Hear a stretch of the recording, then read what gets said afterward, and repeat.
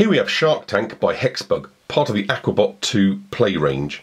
And what you can see in this box is you get an angelfish, which is the new AquaBot 2 technology, as well as this giant shark. And the box itself shows you the size of the actual fish tank that's included inside here. What I'm going to do in this video is unbox this, set it all up, fill it with water, and let's just see how long it takes for the shark to capture its first AquaBot.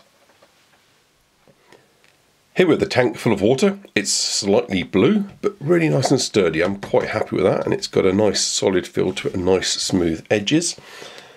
The angelfish, like lots of the HexBug nanofish, is secured in by almost invisible elastic bands, so you need to snip that free to release your fish. You also get included 3 different types of coral. So 2 are actually near identical green ones and a blue one, which you can just drop in because they're weighted on the bottom, so I can just drop those in. Okay, I dropped it in and it turned over, but they're weighted so they'll stay put. Let's pop a green one over there and another green one over there. Now the all-important piece to this, of course, is the shark. The shark's fantastic. It's already mounted, so it comes ready to play, and all you do is you slot it into this part here. So one side of the hexagonal fishing bowl has actually got a special receiving lug into which you slide the blue pole that the shark's mounted on. Now it's really great fun because all you need to do is now push, and as he slides down, the shark opens his mouth and then closes it, and hopefully, if you've been good at fishing, you've then got yourself a HexBug AquaBot fish in its mouth. So that really is the idea of this, and you've got 2 points here, one for pushing and one for pulling, so you can reload it. So you just got to think about it, and it's all about your timing. So it's not an electronic toy here, this is you interacting with your fish. You're now playing the shark, which I think is great fun because catching the fish is what it's all about. So you can get a little bit splashing, so perhaps on this area you want to put a towel down, etc. But I think it's high tide to get the AquaBot fish swimming around in the tank. Again, no need for buttons, already supplied, fully powered with batteries. Drop him in and he's ready to go. Now luckily that AquaBot hasn't looked up yet and he doesn't know there's a shark just above him, but it's really quite nicely positioned. The nose of the shark is just above the top of the water, and what I really like about the hexagonal shaped bowls is the fishes actually go through the middle area. They don't just stick to the edges like they do on round bowls. So actually this hexagonal shaped bowl has become my favourite bowl for these AquaBots, and will certainly be used more and more. So luckily I've already knocked the air off that fish by dropping in, so there's no issues with buoyancy, and as you can see he's flapping around and diving and fully exploring the environment. Now obviously the shark's position is fixed, so I do need the fish to go into the centre area of the bowl, so I've got to play a little bit of a waiting game on the fish and try to keep my reactions ready for whenever the fish goes in front of me. Now of course, to increase a little bit more my chances and so that you guys can see a little bit more fun going on, I'm also going to drop in a couple of other AquaBot 2 fish. One's actually a hammerhead shark, the blue one, but the pink one's also an angelfish along with the yellow.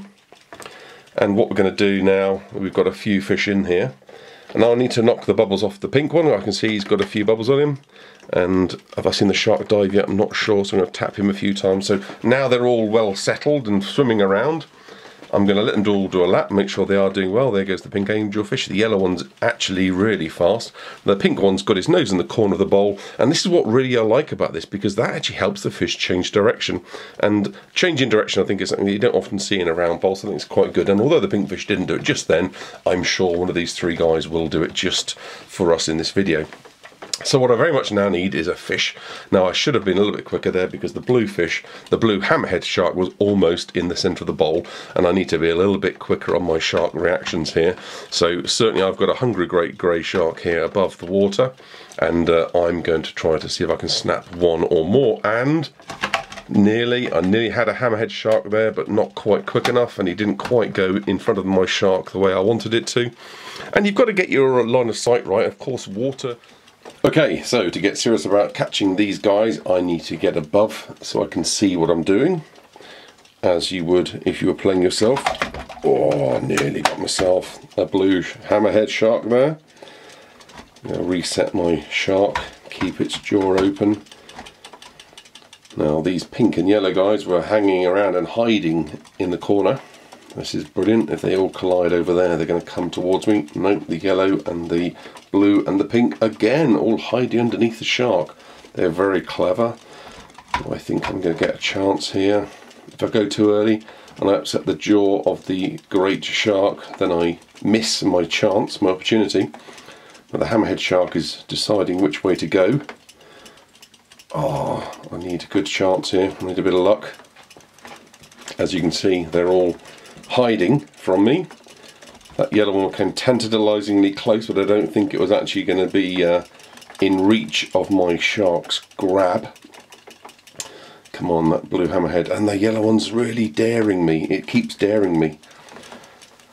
Now what I'm going to do also is turn the lights off so that you can see the luminescent glow that these guys have got. So they've all got LEDs in. And I'm hoping that's going to really help me keep an eye on them. Oh, did I get that yellow fish? I missed. I nudged it to the left. So as you can see, they're all glowing.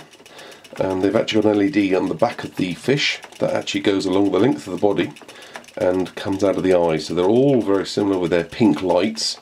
But because the fish themselves are all different colours, the light looks brilliantly different. So the yellow fish really does look particularly vivid. The hammerhead, I would say, although he's got the dimmest looking lights, he's got the best looking eyes, because that really does come along, that light really does come along with some very clever plastic in the body of the fish, along the stems and out, and they actually curve out both ways along the actual fish's head there, so it's really quite pretty. Right, too much talk, not enough grabbing. Let's see whether I can get any of these fish into this jaw of my shark. Now they're all very scared and all clearly avoiding me because they're doing quite a good job at the moment. Now we obviously need a few fish in here to catch a fish, because if you only have one, there's a chance that it's going to go around the edges and not come across the middle of the bowl. So the more the merrier. So certainly with this fish tank, and I think it's certainly big enough, I don't think there'll be a problem getting 6 fish in here. Now currently we've got 3 HexBug AquaBot 2 type fish in. I'm going to quickly drop in some AquaBot version 1 fish. Now these are the ones that haven't got lights, so I'm going to turn the lights back on now so that you and I can see them clearly. Now they've gone and grabbed each other, these two, so I'm just going to separate them because the game here is for my shark to catch them, not for them to catch each other. I do believe I've just caught myself a blue hammerhead shark. So in the mouth of my shark here, I've now caught my first kill. My first catch is a hammerhead shark 2. Let's see what I can catch next. Now there's a few of them hiding underneath the shark. So absolutely, because I've cluttered the area with a few more fish, they're going to bounce and interact with each other a bit more. And there are increased chances therefore coming through into the middle area and under my shark, waiting to pounce. Now at the moment, the older fish are magnetically grabbing each other's tails a little bit more. Now that always was one of the characteristics of those fish, and even the new 2s do it. I'd love to go down and grab all those fish, but they're just cleverly hiding underneath where my jaw can't get. That yellow fish, can I grab it? No, I missed. Just did have a chance, but I missed. I'm going to free these fish up again. In fact, these older fish, I'm sure, are causing more chaos than they are. Oh, that green fish turned around, very clever. The old AquaBot 1 there managed to avoid being grabbed by me. I think he saw it coming, he saw the shadow in the water and quickly did a quick turnaround on the side here. And what I really want to do is to catch one more fish. Oh, I missed the pink one, he dived right underneath where I could have grabbed him. That's my terribly slow reactions there. I need to really speed up my reactions. It's just quite a new game here. Now the yellow fish has stopped swimming because he's been in for a long time, so is the pink fish. Now what I'm going to do is carefully take away the old version 1 fish, because these two guys are floating around. They're actually gone to sleep because they've been playing for 5 minutes. Now if I tap the side of the bowl or they knock into each other, they're going to wake up again. So let me just quickly show you that. Now that only happens with the new AquaBot 2 fish. So if you want to carry on playing, all you've got to do is tap on the bowl, wakes them up, or interact with them. They've got a kind of jog sensor, and that just lets you not flatten their batteries if you leave the room unattended, etc. And you've got your fish flapping around in the water. So it's a great battery lifesaver, and it saves you having to feed these guys too many batteries for too many times. Now at the moment the only one I want to feed is my great grey shark, and although he's already had one hammerfish shark, I do think sharks are cannibals in real life as well. I really would like to catch one of these angelfish, because otherwise these angelfish are going to just be impossible to catch. And this pink guy, I've already found problems. He's managed to evade my best great grey shark. My old original AquaBot 1 shark can't catch him either. So I'm really looking for a new powerful shark, and I hope this is the guy that can teach these AquaBot 2s a lesson. So they might be smart, but if I'm smart enough, I should be able to catch one. Now at the moment they're still doing a very good job of diving and hiding and ducking just where I don't want. Now what I'm going to do is I'm going to cheat a little bit. I'm going to move some of this coral to the edges and change some of their swimming habits, because the only way they're going to get around that is to either go up a bit or to move around a little bit. And I think that's me being a bit sneaky, but I'm on the shark side in this game. So let's just see whether I can tempt one of these fish into the middle area with some of the coral. At the moment the pink fish is deciding to turn around. The yellow fish is still going around quite merrily, and he's not too obsessed with the sides. That coral, they've decided between them to push back into the centre, and I was too slow. I really need to get quicker, but I think I'm trying to be careful not to do too many splashes, so I really just need to go for it next time and not worry about getting wet.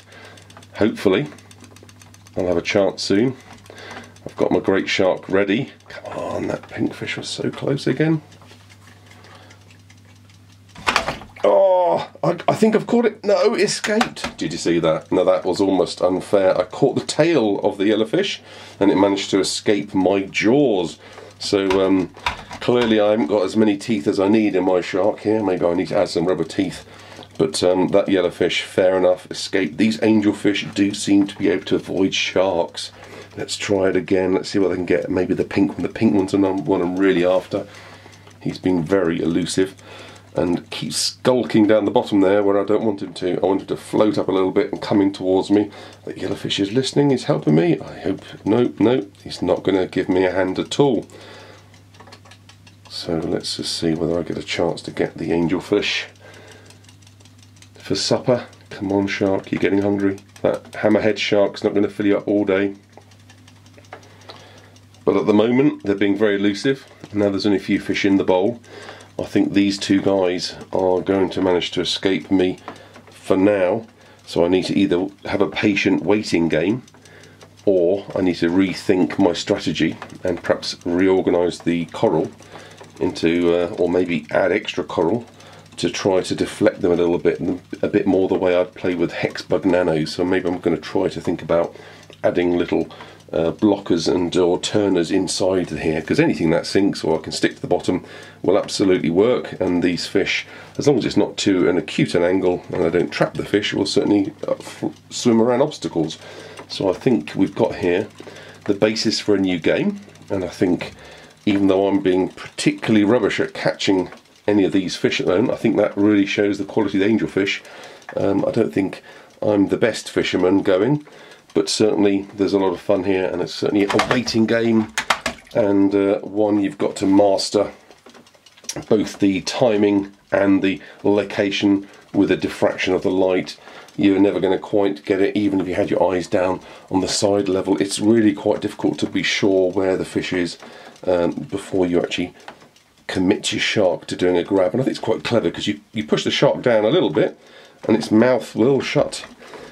So I've got to really bring it all the way back up to reload. You can't just go down there and go chomp, chomp, chomp, chomp, chomp. Once it's gone down and bitten, that's it. You've got to really bring it back up again before it'll open its mouth again, which I think is great. So you can't just stay in the water hovering, trying to have a nibble as they go by.